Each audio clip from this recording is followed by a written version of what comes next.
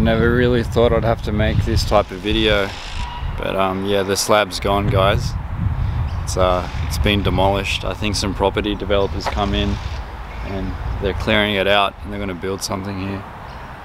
Pretty devo about it. There's people here working right now. We'll have a quick look. As you guys can see, it's like all gone. Nothing's left. I was able to pull out the flat bar and the curb, but that's all I could save. It's now, yeah, they're even ripped up the car park here and they're doing like a full demo, I think. Sorry that, you know, it's gone now. New owners now. Yeah, okay. It's actually, I'm part of it, but yeah. But now, you know, it's got a, you can't come on here. I just wanted to kind of document, like, right, this is where we were. This is where we were, and you know, we had good times here, and we all skated and had fun, and she's gone now. Good job, I'll tell you that. Cheers, man. Yeah, it was a lot of fun. Best day alive. I can't believe how much effort you put in the building. Yeah, I got everyone to donate money. Oh, right. So like everyone put in money, then went and bought the cement and stuff, and like the cinder block. The purchase happened a year ago, but what I'm saying is we knew you guys were coming in, but now now it's going to another stage. We've got to keep it tidy and you know. Okay. Thanks, anyway, dude. boys, cheers. Thanks, mate. Have a good one, mate. All the You best. too.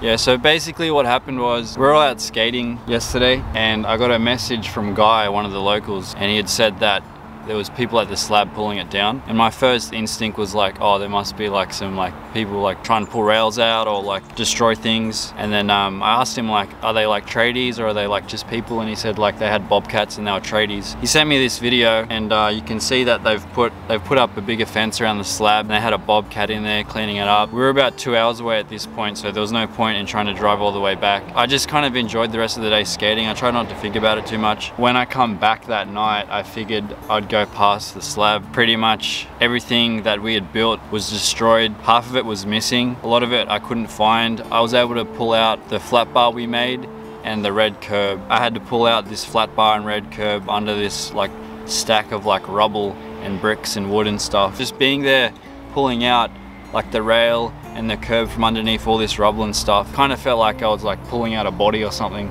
out of like a blown up building. I don't know if that sounds stupid or not, probably does, but that's just how I felt. I feel like I have an attachment to this place and the things we built there and stuff. Being able to build the slab up and then have it running and have everyone come down and lend a hand, it became like a hub for like all us local skateboarders, and I made a lot of friends there, a lot of good memories there.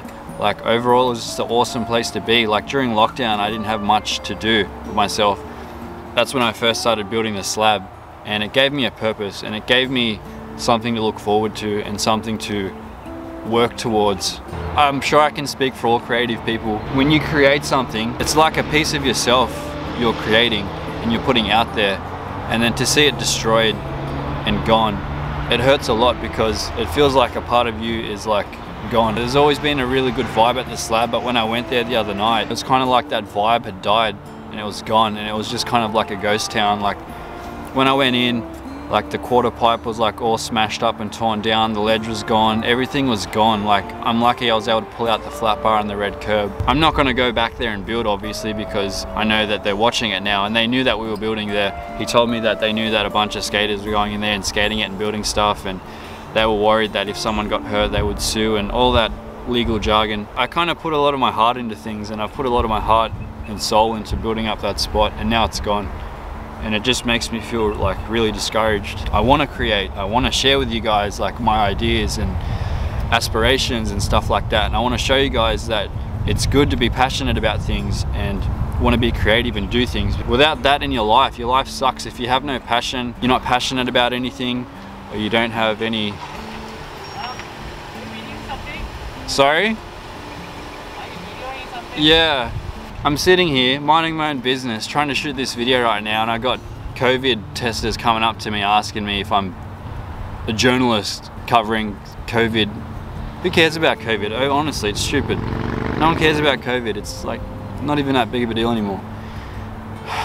I'm sorry guys, I just feel really angry and sad, and I don't know what to do. Building the slab was a big pinnacle moment in this channel.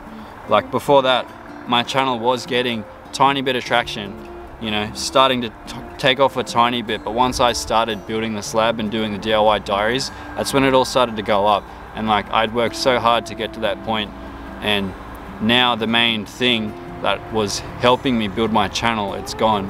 And it just makes me feel worried, because I want to do YouTube full time. I want to be able to go travel and skate and have fun, share with you guys, all of that stuff. It just feels like everything is against me right now, which probably sounds stupid. I know I'm just feeling like this right now because I'm in some type of way because of the slabs just being demolished, but I don't know. I'm trying to be as transparent as I can with you guys, and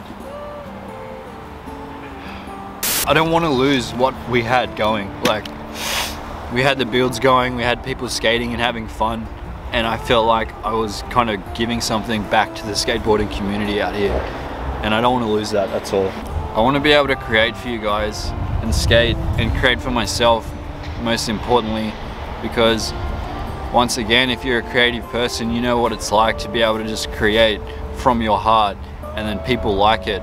It feels very rewarding and satisfying, and that just fuels your passion even more. The slab was like a spot for us all to come and skate and hang out, and it was a catalyst as well, because it just started to grow skateboarding out here a lot more. Now it's gone, and like, sure, I can go and build another DIY spot, but now, like, the reality has hit me. This could happen again, you know?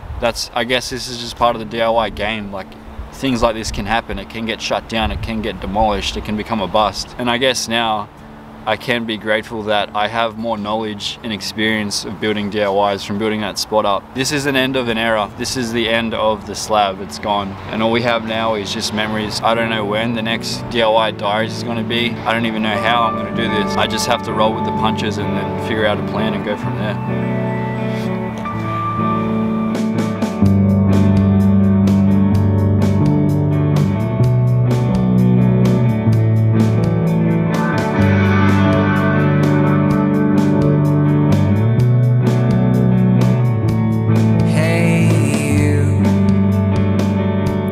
Haven't seen you in a while.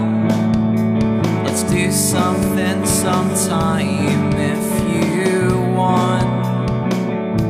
Like watching movies at your house, listening to Tiger's Jaw and talking about